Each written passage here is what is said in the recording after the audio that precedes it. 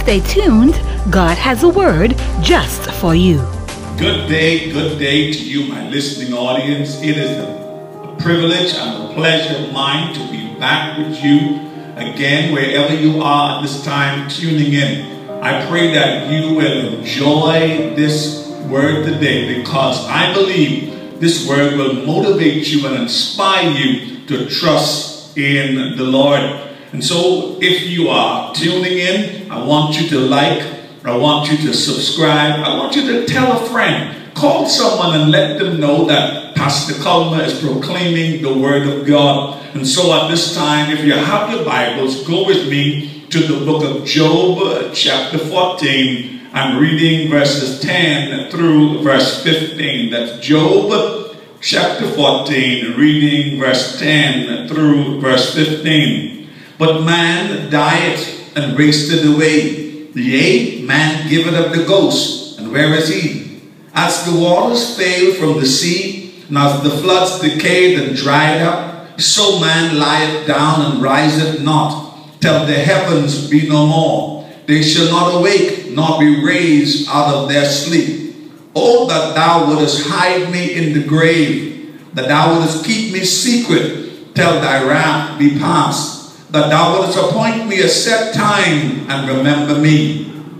If a man die, shall he live again? All the days of my appointed time will I wait, till my change come. Thou shalt call, and I will answer thee. Thou wilt have a desire to the works of thine hand. And just for a short while, I want to just speak to you on the thought, 3 kinds of death. 3 kinds of death. Let us pray. Eternal Father, in the mighty and precious name of Jesus, I honor, bless, and praise you for this another chance and opportunity to share your word with the people of God. I pray that your word will go forth with clarity, power, and conviction, that lives will be challenged. And Father, I will be careful to praise you. This I ask in no other name, but in the name of Jesus, for the glory of God. Amen and amen. 3 kinds of death.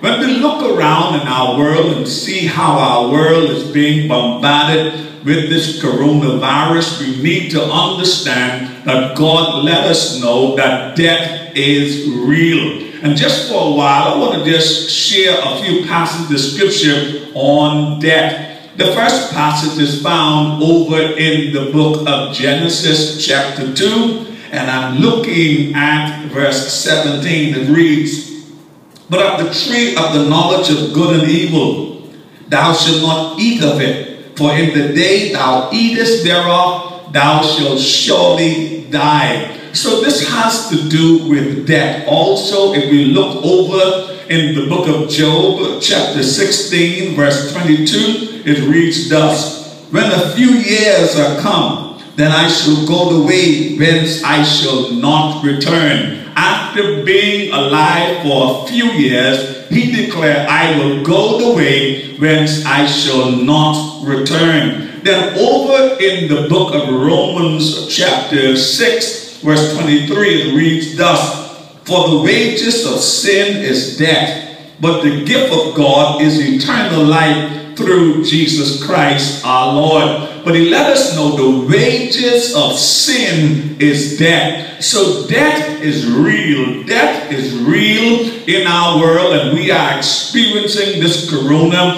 And during this time, we have more deaths than ever. Listen to this word that I want to share with you. Death is the child of our direct foe. For sin, when it is finished, bringeth forth death. Sin entered into the world, and death by sin. Death is an alien in this world. It did not enter into the original design of the unfallen creation, but its intrusion mars and spoils the whole. It is not a part of the great shepherd's flock, but it is a wolf which cometh to kill and to steal and to destroy. Like the Bible declares in St. John chapter 10, verse 10, For the thief cometh not, but for to kill, steal, and destroy. But I am come that you might have life and have it more abundantly. So we know that death comes to kill, steal, and destroy. Death is well called an enemy, for it does the work of an enemy. For what purpose does an enemy comes but to root up and to pull down and to destroy? Death tears in pieces the comely handiwork of God, the fabric of the human body, so marvelously wrought by the fingers of divine skill, casting this rich embroidery into the grave among the armies of the worms. So death is an enemy. The world average death rate before Corona was that every second 3 persons will die. And so in 1 minute, 180 persons will leave this world according to the average world rate. And so in an hour, you would have like 10,800 persons would die in 1 hour. Let's take it to 2 hours. In 2 hours, you would have 21,600 persons will die. In 3 hours, you would have 32,400 persons will leave this world. And that has nothing to do with Corona. Just in the United States alone, they declare that every day they have up to 4,000 persons that will leave this world. And listen, if you are not included in that number, you have a right to give God the praise, the honor, and the glory right where you are. Right where you are, it's time to lift your hand and to thank God, because God has kept you thus far. Almost a year has passed since we faced this coronavirus. And listen here, if you are alive, you have a right to give God praise, honor, and glory. Listen, 4,000 a day in the United States. What do you think about other countries? How many folks are dying from this coronavirus in 1 day? I'm telling you, that's why we need to make sure that we know Jesus Christ as our personal Savior. Now, the Bible let us know about 3 kinds of death. The first death is called spiritual death. Spiritual death, it means separation from God because of sin. Separation from God because of sin. And quickly, if you would turn your Bibles with me to the book of Isaiah chapter 59. Come on, Isaiah chapter 59. I'm reading verse 2 in your hearing. Isaiah 59 and verse 2. But your iniquities have separated between you and your God, and your sins have hid his face from you, that he will not hear. So sin separates us from God. It's called spiritual death. This is what happened to Adam when he ate of the tree that God told him not to eat of. He died spiritually with God. He died. He lost that relationship with God. And the Bible declared that after 130 years, he had a son by the name of Seth, which indicates Adam lived for another 930 years before he died physically. So the first death we see here is called spiritual death. Hallelujah. And so let's go a little further and look at it over here in the book of Matthew chapter 8. Matthew chapter 8 has to do with spiritual death, because here in Matthew chapter 8, Jesus was, amen, receiving disciples, and an individual said to him in Matthew chapter 8, and looking at verse 21 and 22, and another of his disciples said unto him, Lord, suffer me first to go and bury my father. But Jesus said unto him, follow me, and let the dead bury their dead. What was he saying here? Let the spiritual dead bury the physical dead, but you come and follow me. So it tells you that you have a whole lot of people living in this world who are dead spiritually. Hallelujah. Now, one more passage we want to look at concerning spiritual death, and it has to do with Ephesians chapter 2. I'm reading from verse 1. If you can, go with me to Ephesians chapter 2, reading from verses 1 through verse 4. Listen.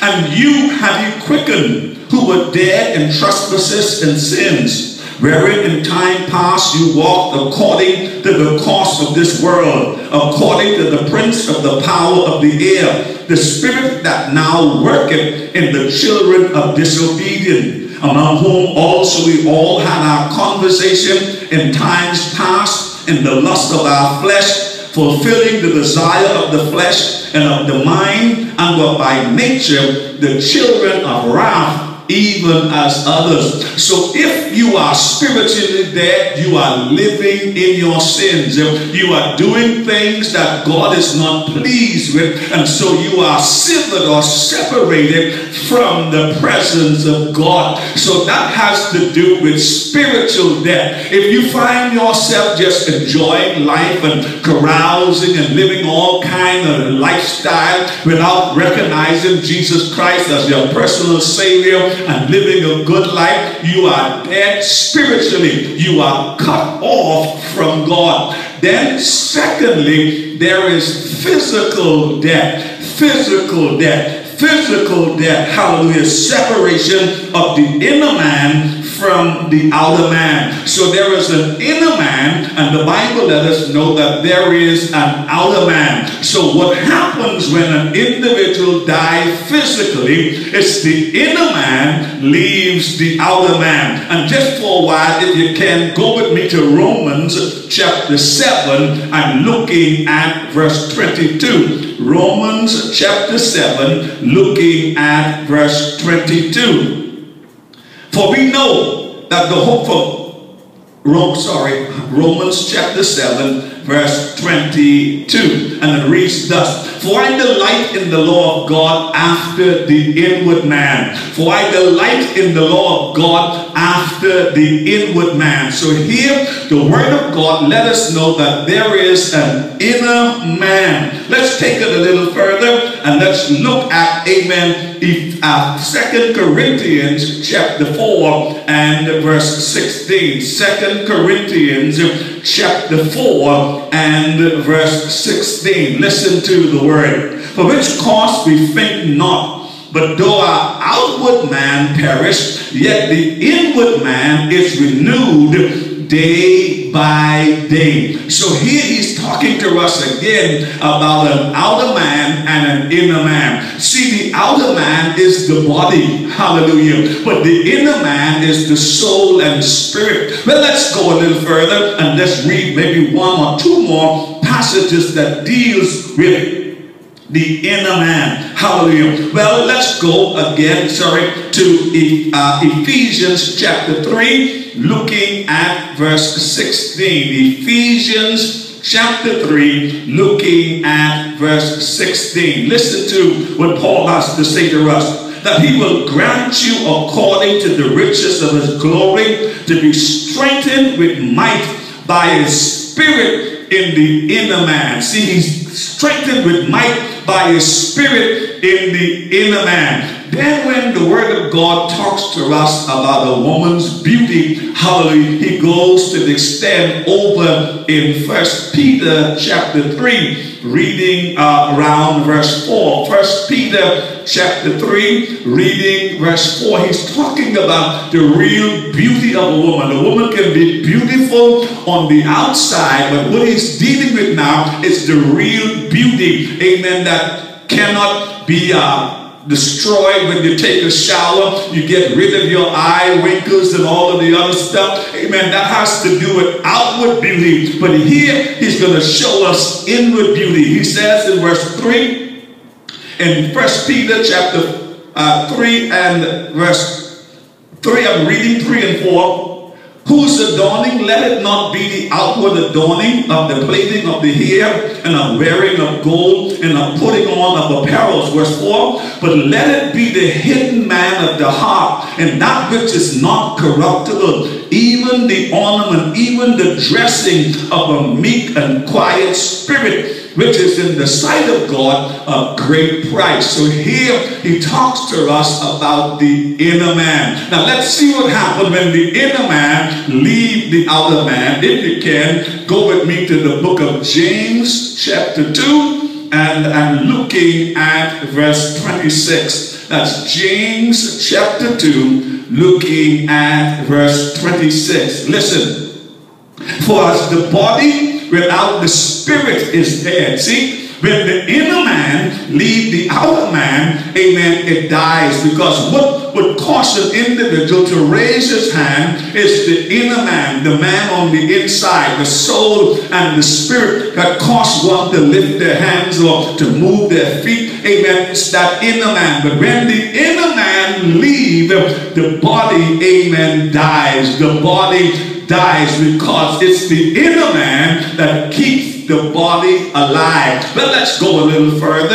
And so we talk about, amen, spiritual death. And secondly, we talk about physical death. Now, thirdly, we want to talk about eternal death. Eternal death. Total separation from God because of man choosing, amen, to separate himself from God by sin. He made up his mind that, hey, I'm not going to give my life to the Lord. I'm not going to serve the Lord. And this individual died not knowing Jesus Christ as his or her personal Savior. So they die now, not only physically, but they die an eternal death. Total separation from God. And so let's look at this over in the book of Matthew chapter 10.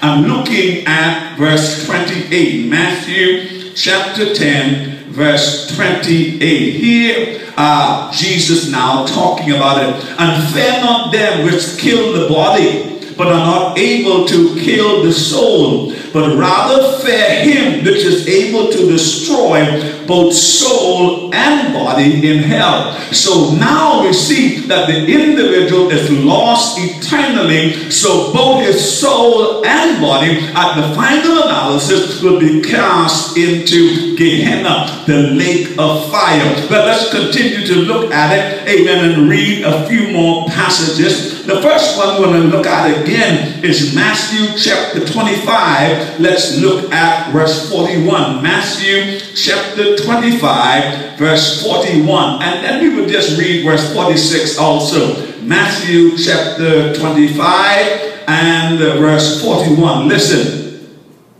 Then shall he say also to them on his left hand, depart from me, ye cursed, into everlasting fire, prepared for the devil and his angels. Notice that hell or Gehenna, the lake of fire, was not prepared for man. It was prepared for the devil and his angels. But because men decide to follow the devil, they would also go with him where he would be cast into eternal fire. Skip down to verse 46. And these shall go away into everlasting punishment. See, he said the wicked shall go away into everlasting punishment, but the righteous into eternal life, into everlasting life. And so that's why, as a child of God, you need to continue to live for God. Let nothing separate you from God. And so we see here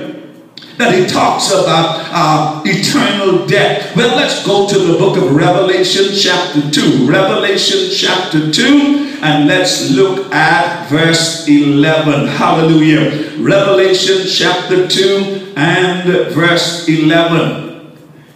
He that had an ear, let him hear what the Spirit said unto the churches. He that overcometh shall not be hurt of the second death. So eternal death means the second death. It's after an individual die physically, amen, and they stand before God, they will have to die again spiritually. And this is the death in the lake of fire. And so he says in verse 11 again, he that had an ear, let him hear what the Spirit saith unto the churches. He that overcometh shall not be hurt of the second death. Then we go now to Revelation chapter 20, beginning at verse 11, and this has to do with the great white throne judgment. Listen, Revelation chapter 20, beginning at verse 11.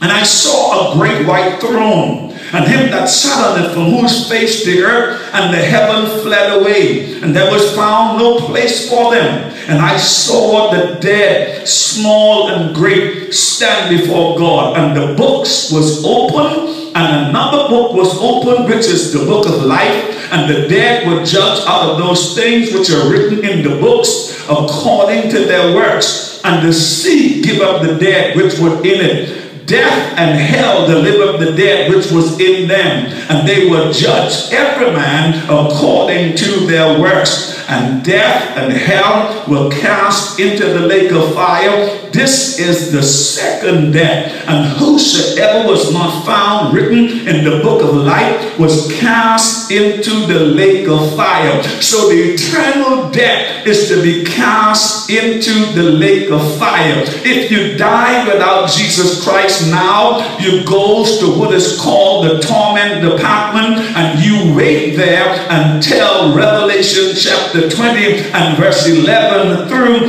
verse 15 is fulfilled, when the great white throne judgment takes place. Hold on, just give you one more passage, amen, of scripture found in Revelation chapter 21 and verse 8. Revelation 21 and verse 8, which still deals with, hallelujah, the eternal death. Hallelujah. And it reads thus: but the fearful, unbelieving, and abominable, and murderers, whoremongers, sorcerers, idolaters, and all liars shall have their part in the lake which burneth with fire and brimstone, which is the second death. Neighbors and friends, you don't need to go to hell. You don't need to go to the lake of fire. That's why God has given you ample time. And during this corona, it's a good time to trust Jesus Christ with your soul, to give your life to Him, to repent and turn everything over to God. I'm telling you, if you do that and if you die